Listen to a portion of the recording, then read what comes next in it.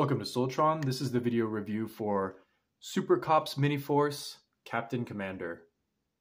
Okay, let's get a look at his box. He's got really great artwork. It's a little bit exaggerated. He doesn't quite look like that in his proportions. This is a pretty close representation.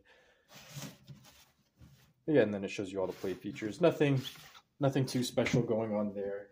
And then his instructions are, of course, your basic newsprint. Nothing really cool there. This guy actually comes with a sticker sheet, which is kind of surprising. So this is for the trailer, I think. Here's a size comparison with all my various Cops robots.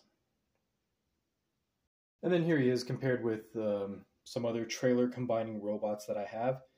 That's how big he is. These guys all combine with their trailers. This guy doesn't even combine, and he's that big. So let's get a 360 look at this guy. I wouldn't say that he has bad proportions. He's blocky. But the thing that really bothers me is just his legs are very, very long compared to the rest of his body. It's really distracting. But overall, I would say his proportions are pretty good. Like these shoulder joints are pretty ugly just being visible right there. And then these panels really hurt his overall look too. I would say for like overall robot design, he's kind of generic looking. He does look a little bit like a KO robot. I would say he's kind of like a 7. He's like above average. He's not terrible looking. And if we get a good look at his head sculpt, you do see that he does have metallic blue eyes. So that looks pretty good. It does make his head sculpt pop, especially since there's so much black on it.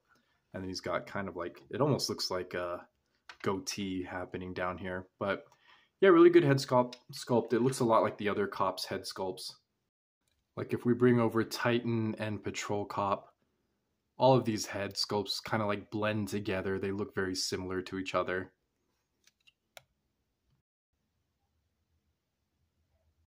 Okay, he does have a couple of accessories. He does have this gun, which looks pretty good in hand. It's very tight in his hand. I don't really want to put it all the way in his fist because it's actually very difficult to get in and remove. It'd probably look better if it could go all the way down.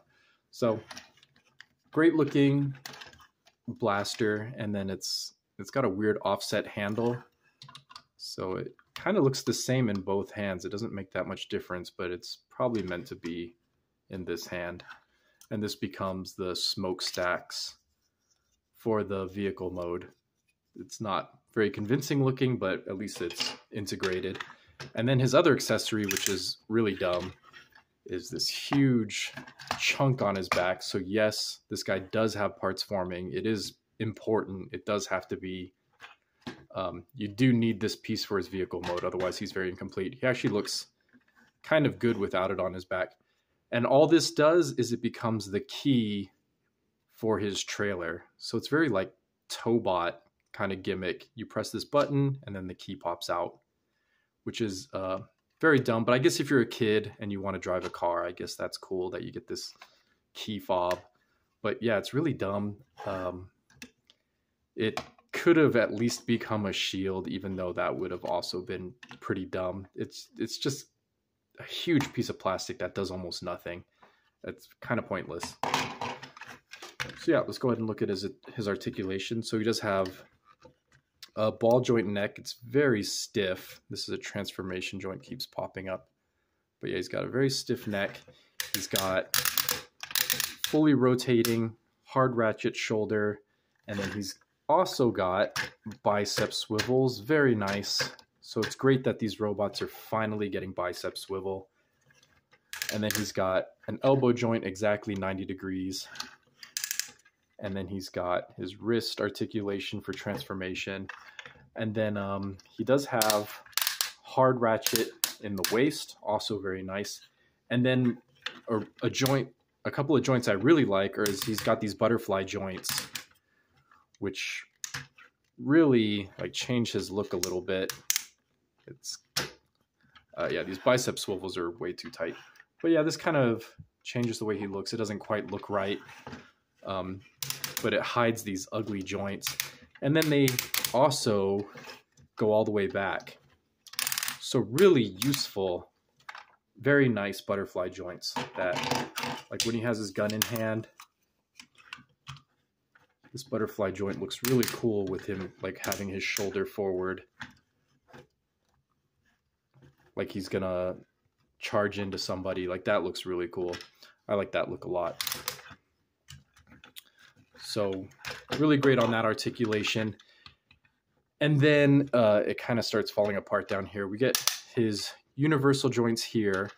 I guess, oh, actually, another problem is his shoulder joints. The outward is only that much, which is almost nothing. That's like 2 clicks outward. That's kind of poorly designed. They could have made it so that this would move out of the way or shift or something. I keep thinking I'm like missing something where this like opens up and will give him more shoulder out, but I don't think I am. And then here's another dumb design here, is this panel clips into place like this. I'm guessing just so he can get an outward kick, so you can get a full outward splits. But that's all this panel does, and it looks very ugly when you detach it. So it's incredibly pointless. I'm pretty sure that's the only purpose of this whole joint. So a lot of extra engineering for nothing, especially considering they could have put a thigh cut here so he could at least rotate his thighs. If you're going to do this so this detaches, at least give him a thigh rotation. So he has no thigh rotation, which is really disappointing because these guys usually almost have it. And then he does have double jointed knees. This is not really for transformation. It's just a nice thing they threw in. But his knees are a little bit awkward. And then you get your toe point just for transformation. So that's all for his articulation. So he is a little bit old-fashioned in some ways. And then, yeah, he does a weird leaning thing if you don't do his knees correctly. And because they're double jointed, it can be awkward to get him in the right pose. But yeah, overall pretty good articulation. I think the only thing I really miss is the thigh swivel. Everything else I think I can live without that he's missing. It's not that big a deal. But yeah, giant figure. He doesn't really scale with anybody. I guess he pretty much scales with these guys who are also just like way too massive for their own good. I kind of like that he scales with, I think, what is his name? Ghost Chaser? Yeah, Ghost Chaser. I like that he scales with this dog because it looks like he could maybe be like a canine cop. I kind of like how they go together. This guy, he's just kind of out of luck. He doesn't really... I really like his look, but he's just too big for anything. And this is really dumb, but he can kind of do this thing where he rides Ghost Chaser. I guess if Ghost Chaser could turn into a motorcycle, this would actually be very cool. But yeah, I don't know. This is kind of just cool to me, even though it looks really stupid. And I guess before I transform him, I have to talk about his other accessory, which is this enormous box. So this huge trailer, which is just like almost a direct ripoff of Optimus Prime's G1 trailer. Like, it's so incredibly similar. It's not meant to be put up and down like this, which I think is a huge missed opportunity, because this would make a really cool hanger, but it just like, this won't sit flat. They just didn't design it this way, which was kind of dumb. Why didn't, like, it's such an obvious thing to do, is just make a hanger bay, especially because it's got all these like little repair arms, which are on ball joints, and they're also hinged. I know it's hard to see because like it's black, but you got like a welding arm to do like spot welding, and then you get like pincher arms, like grabby arms to like put pieces back together. Yeah, I just don't understand, why would you not make this a cool repair bay that robots can just like come to and hang out in?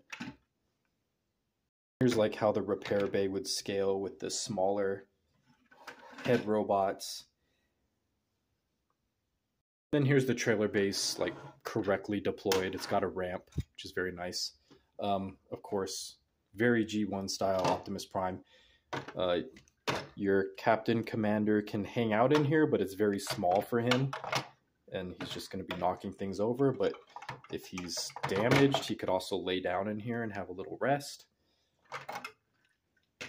And then like your head robots, I think this is more for like the head robot scale, which is cool. So they have like their cool little base, and then we'll use basically medic bot here. So these were the stands that come with the head robots, right? And they usually have a neck joint here, but I unscrewed them for customs. But anyway, this pegs into this, and then you basically just plop these down in their different recessed areas, which feels pretty nice because they don't like wiggle around or anything. So they sit in there very nice. And then you can fit all 9 head robots in here. And here it is with Patrol Cop 2. I don't know, it's kind of pointless. It's just a container that holds all these head robots. They do also have like these little consoles, which are about human sized. So I guess if you had like any little human, maybe like Diaclone figures, they could hang out in this base too. But yeah, you got a really massive base. It's very high off the ground, which is kind of fun. And then I guess here's like Justice Titan, and then here's like his vehicle mode, so you could see how that fits in there. Just, yeah, a really enormous trailer, can fit a lot of deluxe vehicles. You got plenty of space for activities. Yeah, and these gantry arms they can be unpegged and put in different spots to make it a little bit more dynamic. But kind of a missed opportunity. There's just not a lot going on with this trailer. It is really just a big empty box. If you like play sets, maybe this would be more fun, but it just kind of doesn't do anything. And then you can see what it looks like when it's closed up. So basically the head robots still fit in there, no problem. So you can store 3 head robots in there. You can store a couple of leg robots in there. You can store pretty much Ghost Chaser does fit in here. It's kind of awkward closing it up. You have to have it in the right place, but yeah, he fits close enough. All right, and I guess while we're here, let's transform the trailer. So it's got these red locks at the top, so you're just going to go ahead and fold it up. Same as G1 Optimus Prime. It's going to sandwich together for the most part. I don't know what's up with mine. It always pops apart, but that's fine, because then you're going to take your key fob and pop that out, and then you're going to use that to rotate these dials to the locked position, which will hold it closed, so it'll stop popping open like that. If you lose the key or whatever, you can just hand turn it, which is what these little knobs are for probably. So that's not too difficult either. And then you get a pretty good looking trailer. You can see the ramps open, and it's always cool to like look inside of that. Oh, it's all like misaligned. What? Okay, now it's aligned correctly. So it was popping open because this was actually all crooked, so I actually transformed it wrong. Right, and there you go, like his battle trailer. It's kind of cool because it's got these big shield pieces on the side, which are to help support it in the other mode. What's not cool about these shield pieces is you can't get much play value out of them, because I guess for the head robots, they kind of give good cover for these robots, but they're terrible at covering this guy. They can cover like his thigh. So not going to give him a lot of cover, but I guess he could just use the whole trailer for cover, and the little guys can just hide behind these. So I guess that's kind of some more play value for you. Finish transforming this guy, you're just going to, of course, fold these panels in, close up the back, and there you have. I mean, these details are really lovely. Like, just that gold really gleams. Just excellent chrome gold. And then you're going to fold these up to get it ready for its to be pulled by the semi mode. To transform this guy, he is really very similar to the Combiner Wars Optimus Prime, especially that white Optimus Prime back then. So his transformation is almost the same thing, except for he's got all these extra panels. So you're going to go ahead and open these panels up and get these ready. And then this will be the front panel. You don't need to deal with that right now. And you can just fold up his fists.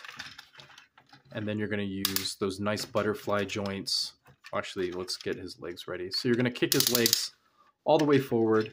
His shins do open up. So that's a nice little trick. Instead of having his feet just hang off the back like Optimus Prime likes to do all the time, these will actually form the back of the truck.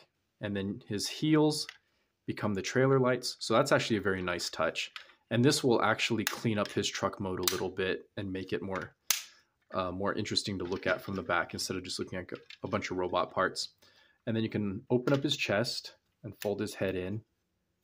And then you just close that back up. And then you're just going to sandwich, or actually you're just going to use the butterfly joint, and that's going to face all the way front. And then you do have to rotate his biceps, which is not much fun.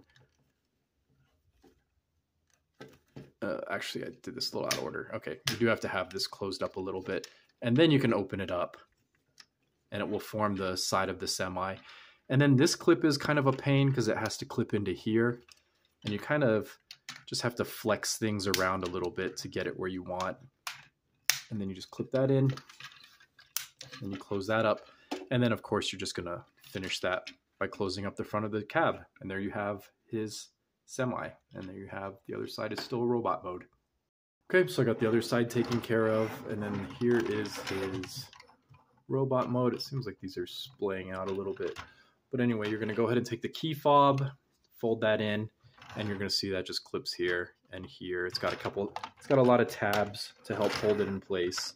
And that kind of helps lock everything together. Then you got this big, ugly robot mode here, but you can take care of that too by using this gun, which is just going to clip into these tabs here. And then it's also going to peg into these panels right here, more or less. Okay, and there you go. That cleans that up. And then you have, at the end, you do have a pretty clean semi mode with no extra little bits. So very nice, clean semi. You go ahead and hitch using this peg right here, just hitches into a hole that's right here. And you get a semi that can turn 90 degrees and can pull the trailer pretty much everywhere. So you got this gigantic semi, which I know I'm harping on this a lot, scales pretty well with Ghost Chaser. It's very terribly with deluxe vehicles. He is like just way out of scale, but that's okay. Looks like he could actually be friends with Captain Police because they're all about the same scale and just way too large for everything else. Okay, he does have one more thing you can do, so you can just go ahead and drive Justice Titan's legs into the trailer. You can see this ramp is just too steep for its own good, but just shove them in, go ahead and close that up. And then there is a red trailer hitch back here, which can deploy. Okay, and then you pull forward a bit, and then you get number 3. Yeah, you get component number 3 of Justice Titan. You hitch him onto the back here. It's got like a tiny little hole right here, which will allow you to hitch that back here. He doesn't want to turn very much, but he's technically connected. And then you're going to take number 1, and he's just going to fly up here somehow. I'm not sure. He's just going to jump up here, and he's going to be on top. Technically, number 2 could just like pick you up and drop him here. He doesn't seem to have a mechanism to do that. Oh, by the way, there is like a weird little divot here. I don't know what that's for.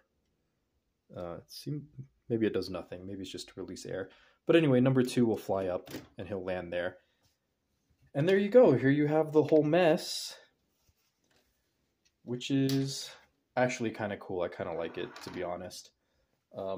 It's a lot. It takes up a massive amount of space. I don't know if I could recommend this thing. It's really fun. It's got a huge box, but it's basically just a storage box for your other Miniforce figures. That's about all he does, really. This truck is nothing special. He's pretty generic looking.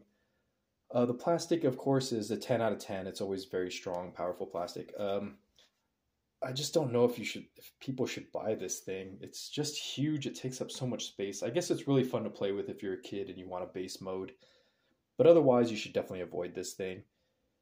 I got it, I think this one at G Market too, after shipping, was probably 120 bucks, which is a really good deal for such a huge toy.